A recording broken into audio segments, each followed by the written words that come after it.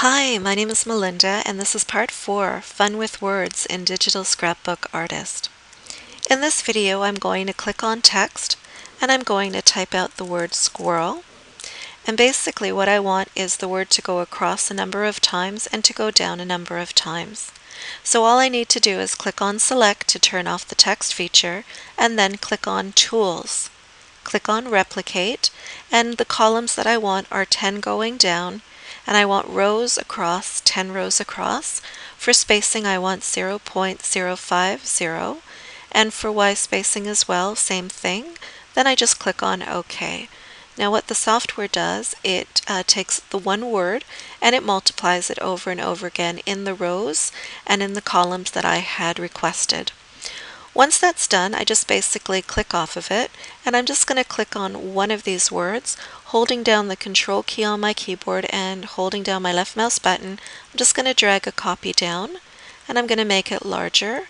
And now what I want to do is change the font because I actually want something much thicker. With this font, what I'm going to do is just make sure that it actually goes inside of my letters here. And I want to see through it, so in order to see through it while it's sent to the front, I'm just going to click on Transparency.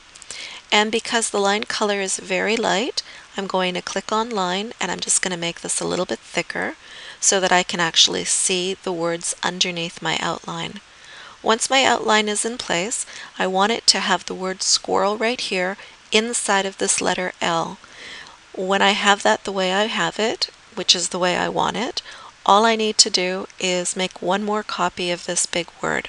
So again, I'm just going to drag a copy down holding the left mouse button and holding the Control key on my keyboard.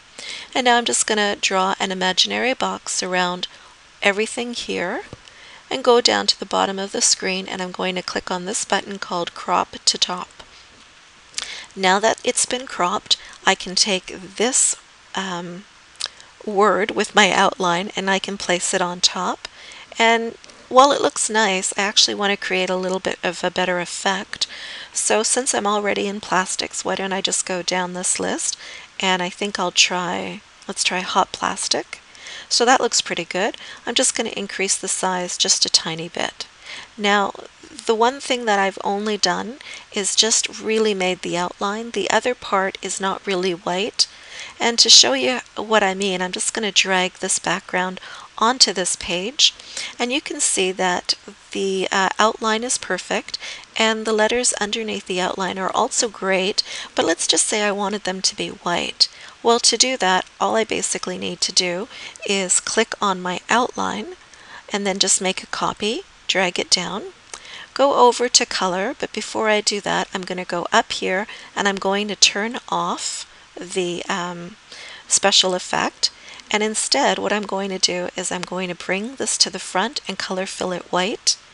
Also click on the outline so it's to the front and color fill that white as well. And then I'm just going to go to line and just make this a little bit thinner because I don't really need it that thick. And then once that's done, all I do is I apply it on top of my word. When it's in place with the little boxes selected around it, I'm going to send it to the back by clicking on this button. Now that it's to the back, I'm going to select everything again, and I'm going to group it. And now, if I want to move it around, it won't fall down. Everything will stay in place. So now I've created another title. That looks pretty neat because you've got one word here that says squirrel, but if you look inside, you've got all these other words that say squirrel, and this is something fun that you can do with any word for any of your titles. Especially if it's your vacation, you can write in the name of the vacation that you took or all the names of your children or anything else, and you get a really nice looking title. If you have any questions, please feel free to email me. My email address is lovemyzombie@yahoo.ca.